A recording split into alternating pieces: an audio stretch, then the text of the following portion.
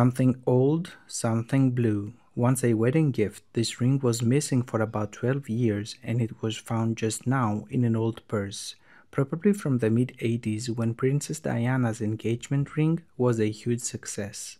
Let's explore it. The dark blue center stone is anisotropic and I can locate its optic axis. It's uniaxial. It is very slightly pleochroic.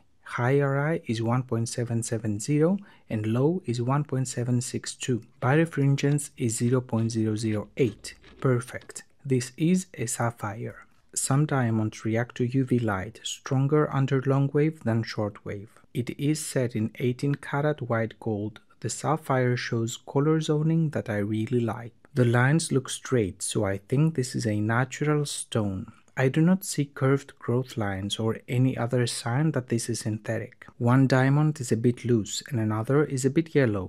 Overall, what do you think?